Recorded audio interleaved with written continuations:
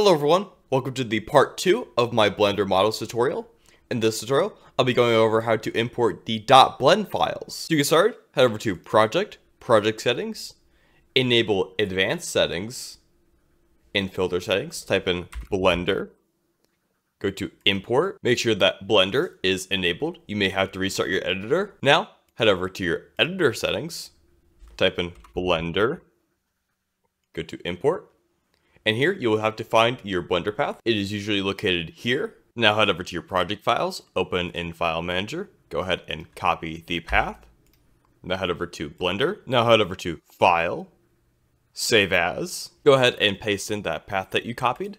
Let's create a new folder. It's called Models. Now in here, we will save our blend file. Now heading back over to Godot.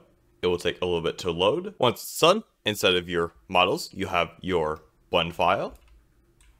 Here, you can open and you can see that your model is here. And since we have set the save path to the Godot file, whatever changes you make here, once you press save, it will update automatically in Godot. Now in Blender, we can do some cool things with the naming scheme. If we head over to the model and we type in -col and we save, and we head back over to Godot, you will see that we automatically generate collisions. Let's say that we have animations. So we have this cool floating animation. We can type -loop to make it loop in the editor. So let's head back over. And now we automatically have our animation player, and our animation is defaulted to loop. And if we press play, it will work just like that. Additionally, if we were to add materials, say this red, you can see that we have this red color. And if we press save, we head back over to Godot. You'll see that that material automatically populates in the editor. Anyways, guys, I hope you found this tutorial helpful. If you have any questions or comments, please leave them down below.